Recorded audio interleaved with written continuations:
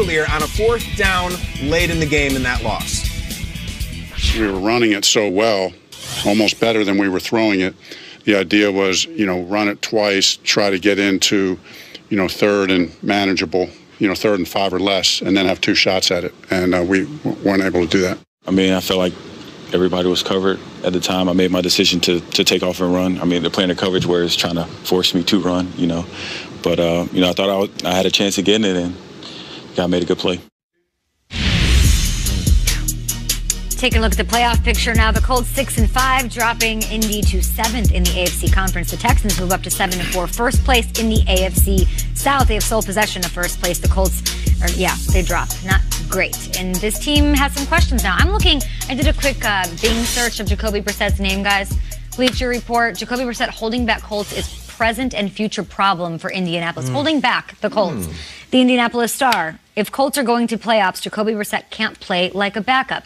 Did this loss change the way that you view the Colts? Are these, warranted headlines? No, that's just overreaction on a Friday. I feel like a quarterback is due a game where they don't play up to the standards of everybody that supports him. Jacoby Brissett didn't play terrible. He made a couple of decisions that he won back. You listened to him after the game. I'm not mad at him for making that decision late in the game. Here's the thing about this team. You can judge them and say they don't look like a playoff team. I'm not sure they can make it to Miami. But Phil Simms, the great quarterback who I work with on Sundays, he said something to me a long time ago. Never judge a player when he's injured. So I'll take that same philosophy and I'll apply it to this team. They're dealing with a lot. Marlon Mack is a phenomenal talent. Before he went down, you're talking a top 5 running back in this league. T.Y. Hilton, the one thing I saw yesterday was him on the sideline stretching versus him on the field running routes. The one time he was out there, Jacoby Brissett actually kept it and scored a touchdown when he did the quarterback keeper. So with the guys that are banged up and all the issues that they're dealing with, I'm not going to judge this team. Now, is that an excuse? No, because at this point in the season, a lot of teams are banged up, and this is who you are. The question is, how healthy can they get by the time that the playoff run needs to happen? Is health the only thing? What do we need to see out of this Colts squad to really get on board? You could be justified as a Colts fan this morning to think, all right, well, we're not doing anything this season. Because last night, you were protecting Brissett in the play calling, and I'm not questioning Reich and Sirianni what they did. They went Jonathan Williams heavy, and then, hey, T.Y. Hilton's going to gut it out and going to play, and T.Y. did not play well. And the problem was either he was rusty or he was injured, but he said after the game, it was 100% on me. This is a guy who's owned the Texans.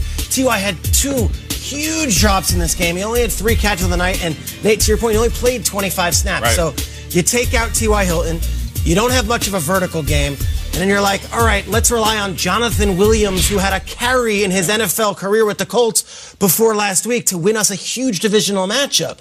They're playing underhanded, and I think you can legitimately question whether they've got the weapons and whether they've got the guys to win a big game in the AFC in the playoffs. I think the Texans are the better team on paper, and last night were the better team on the field. If you look at it, and you look at, the standings, and this is the record, it doesn't look great. I look at the Colts as a double standard. There's a few coaches in this league I don't give up on. It's Doug Peterson, which is hard right now, Bill Belichick, and Frank Reich. I'm not doing it. I think they lost a 1-score game on the road in which their linebacker made a miracle play to save the game, and I think they were robbed of it. If you want to be check the schedule guy, it's supple. It is real soft. They can absolutely reel off 4 or 5 wins. I've just been burned before. 1-5 start. Andrew Luck retires. They're done. They're done. Be very careful shoveling dirt on the Colts this morning. Last night's game was ugly. I mean, it was a heinous display by the Colts. Everybody's banged up. I still think, now maybe they can't win the division. If they're going to get the wild card, they got to root against the Bills. They got to root against the Raiders. But I am not betting against them. I think they can still get it together. There's dynamic teams in the AFC, look no further than Baltimore. Some dynamic play calling is going to be necessary. Do you think that they have that? Because that's what it's going to take. And then I have to just ask you, what are your expectations for the Colts? Because if you told me week 1, Andrew Luck just retires, Brissett's taking over, I don't know that I would put them at 6-5, fighting for a wild card or a division win. So what are your expectations in this ride or die role with them? My expectations are they get to the playoffs. I still think that. And it's an unbelievably overachieving thing. But look, they got the Titans next week. You take care of the Titans, you're on your way. I think it was an ugly game, and I'm not going to count them out. I just can't do it. I've done it before. And yet, Brissett last night, you look at him against Watson, those guys, I mean, Brissett's been struck, but like, look at the pass attempts last night and look at the yards per attempt. Do they not trust him? He averaged 5.2 yards per I think they're a running team, Peter. I think no matter who the running back is, they go behind the line. Both teams sort of are. And Peter, you've had this. We've been crowning Jacoby Brissett for 6 weeks. We can't just jump off now because on the road he didn't play great. It felt like they were protecting him last night. And maybe they had to because T.Y. wasn't himself and Pascal wasn't getting open and there just aren't the weapons available. But you will not win games in the playoffs if you have to play despite your quarterback and have to protect him. You can win games running the ball. Your quarterback has to make the big plays. They were winning this game, but Brissett at the end, it's like, get that big... They just didn't have it when the Houston Texans absolutely did. I can't emphasize enough how big of an impact T.Y. Hilton makes when he's healthy. He hasn't been healthy since October 30th. I know. He was not in the game last night. That was not T.Y. Hilton. He literally just suited up and he was in the game to play decoy. And he had drops. Even the drops that he had, and the reason he dropped those balls is because we know him to be a very sure-handed wide receiver.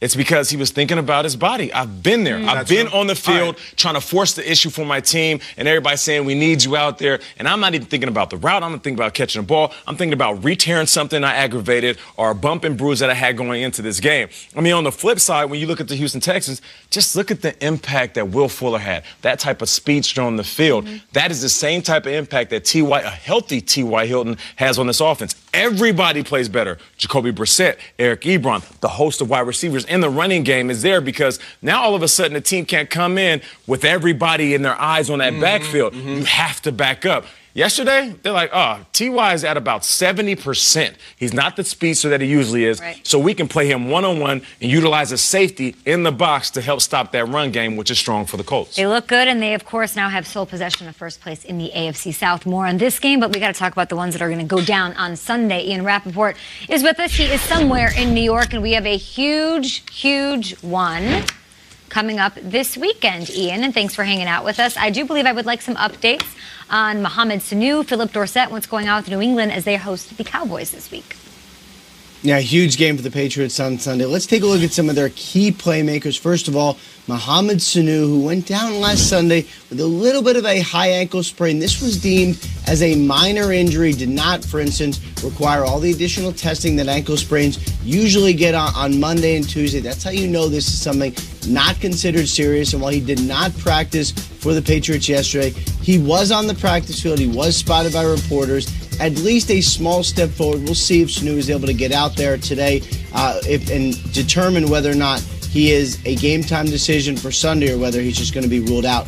Obviously, we're going to find out more on that later in the day. And then Philip Dorsett, who has a concussion in the NFL's concussion protocol, didn't practice on Wednesday, but was out there yesterday in a limited fashion. This is really going to be, can he beat the clock? Can he get cleared from the NFL's concussion protocol? Probably not today, but maybe on Saturday when it comes time to kind of make your final determinations before the game. We will see if the Patriots have two of their key receivers out there for Tom Brady against the Cowboys.